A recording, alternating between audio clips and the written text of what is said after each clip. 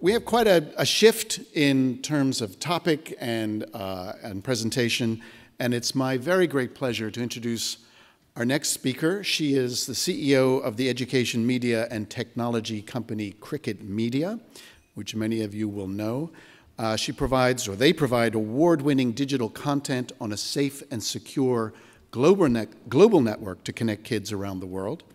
Her background is in organizational strategy and management and marketing, and she is also author of the highly regarded Robin Hood Marketing, Stealing Corporate Savvy to Sell Just Causes. Please join me in welcoming Katya Andresen.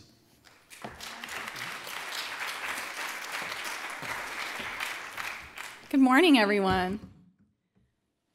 So I'm acutely aware of the fact that I'm your last stop before lunch, so I thought I'd start with sort of an interactive activity. And I want to get a sense from you all in the room of where you come down, sort of as an optimist, a pessimist, or sort of a cynic regarding the potential for digital and the online world and what it will do for the next generation. Okay, so we're just going to have a little activity here where I'm going to ask you to sort of vote on your perspective. So the first camp is the good for us camp. So if you believe the next generation is going to be better for digital technology, and maybe you feel it builds knowledge or grows connections among us or could even revolutionize learning, vote for that by raising your hand. Oh, look at all this optimists. Fabulous. Okay. And I'm curious, too, among the under 18 set in this room, I'm going to ask you to, I want to see where you come down. How many of you were in that camp? Okay. All right. That's Danish. My Danish is very rusty. Second would be sort of not so much a force for good. So, if you feel that our sort of text messaging, iPhone-wielding selves are losing our ability to focus, we're losing track of what matters, we're becoming increasingly isolated, and we're just sort of becoming increasingly distracted, vote in that category. You can vote more than once, too, by the way. Okay. All right.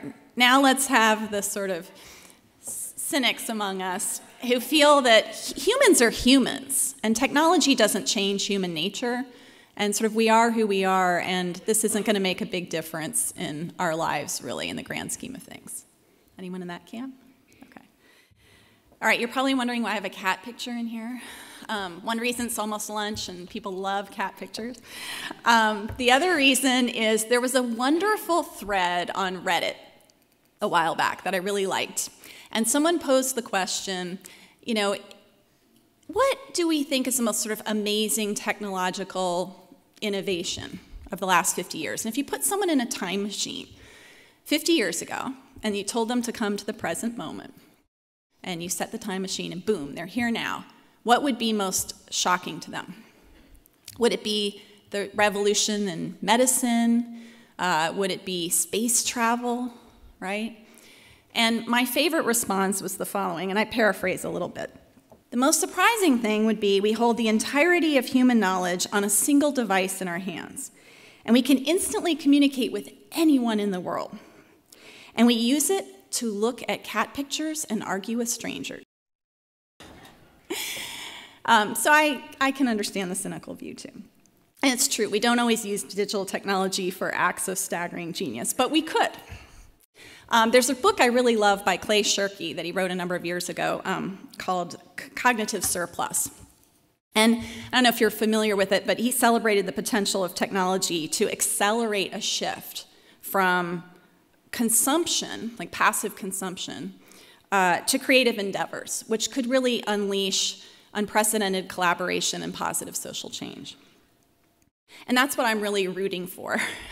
That's what I want to talk about today. Where I come down on technologies, I'm actually in all three camps, like I suspect some of you are. It's really not so much the technology about how we use it. It can do very little that's good, or it can do many things that are good. It can change things for the better or the worse, and that includes childhood and learning and our future. So technology is really, at its essence, just a delivery system. Adam Gopnik, another favorite writer of mine, compares technology to toast, which is why you're looking at a picture of toast. He says, our thoughts are bigger than the things that deliver them. Toast, as every breakfaster knows, isn't really about the quality of the bread or how it's sliced or the toaster. For man, and I'd add woman, cannot live by toast alone. It's about the butter. What he means is the content of our ideas, the butter, is far more valuable and important than the delivery system, which is the technology. And I think that's exactly right. Technology can give rein to our darkest instincts, but it can also be a delivery system for amazing things, including our best thoughts, our best efforts, how we learn, and what we set out to do together.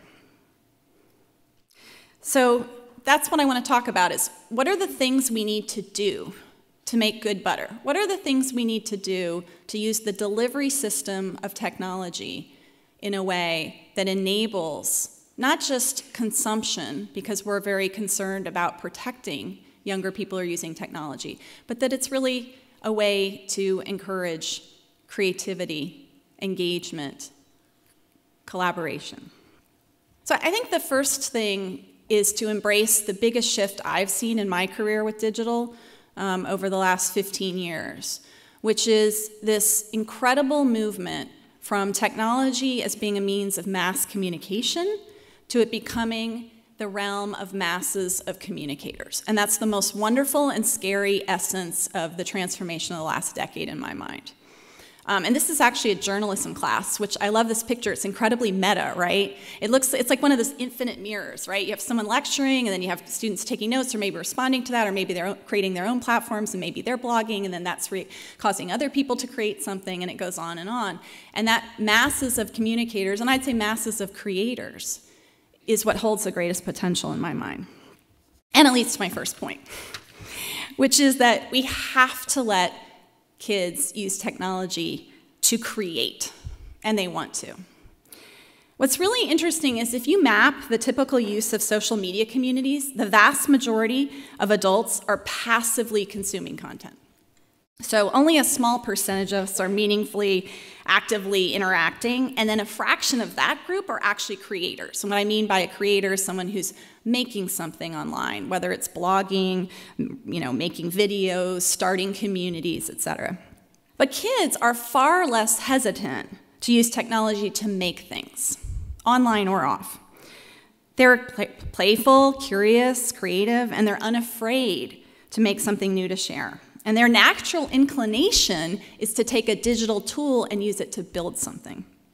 And you just need to look at how kids use Minecraft as an example of that, or you can see how my teenage girls use Snapchat stories. They are creating an online world that is not something that they're using to passively entertain themselves and their friends, but also to engage them. At my company, Cricket Media, which you heard about a little bit in the introduction, we like to say it's not enough just to tell stories. We have to find a way to help kids use digital technology to make their own stories. And we need to provide a platform for that. It's not just about publishing poetry, it's about hosting a poetry slam, for example. And, this is where kids are a bunch of steps ahead of us. And they're really using tools not just to say, look at me, right? But to say, look at what I made, which is a wonderful and profound shift. And I think we must celebrate that. And it's really on us to find safe ways to make that happen. And we really do have to make it happen. I think our job is to make the rules that allow kids to rule their online spaces in this act of creation. The second hope I have that I think that will really turn digital technology into force for good is about kids and collaboration. So as many of us sort of struggle with our Google Docs, myself included, kids very naturally use technology to collaborate and co-create, not just communicate. I've watched my own children, they like to use FaceTime next to Minecraft or FaceTime next to Quizlet, so that they're in an act of collaboration at the very time that they're using technology. And so look at me becomes create with me. At Cricket, we've done a little bit of that with an experiment called crowdsourcery, which was creating stories together. It's really magical to watch this. Now, of course, as this happens, it's our role not only to give kids spaces for open collaboration, but also to mentor and guide them through that. And I do want to say one really interesting thing about this. So there's been a lot of talk about technology as being something that isolates people or reduces empathy.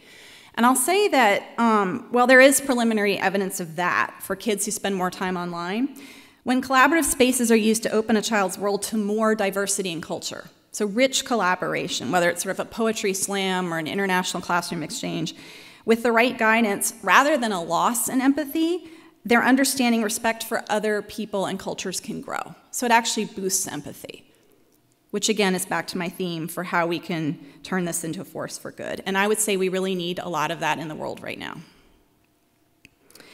Collaborative spaces and tools give kids the idea that the world is something they can shape, a reality over which they have some control. And this is great power, and with that power comes great responsibility. And so for kids who are developing in a lot of ways, it's our work to develop ethically sound, research-backed experiences that turn this collaboration into positive learning.